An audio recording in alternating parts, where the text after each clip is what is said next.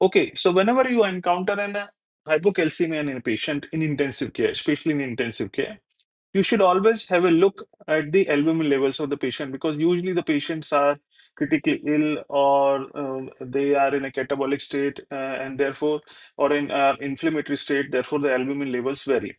And you should apply the correction of calcium for albumin. Why? Because the calcium travels in two forms. One is the free form, ionized form, which is there in the blood plasma, and the other is bound to albumin.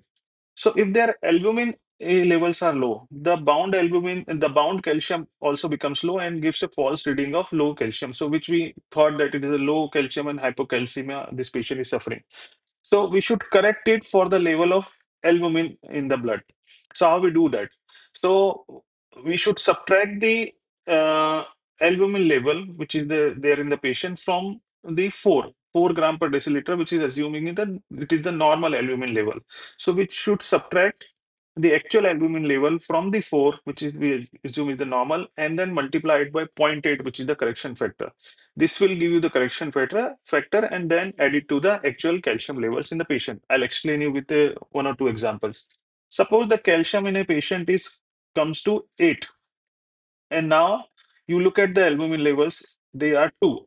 So what we'll do is, from assuming the normal albumin level, which are 4 minus 2 is the actual albumin, what we get the value is 2.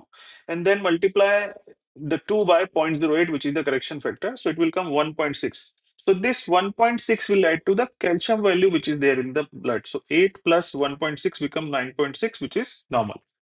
Suppose the albumin level is 1. So 4 minus 1 equal to 3. 3 into 0.8 becomes 2.4, and 8 plus 2.4, 8 is the calcium level in the blood. 8 plus 2.4 becomes 10.4.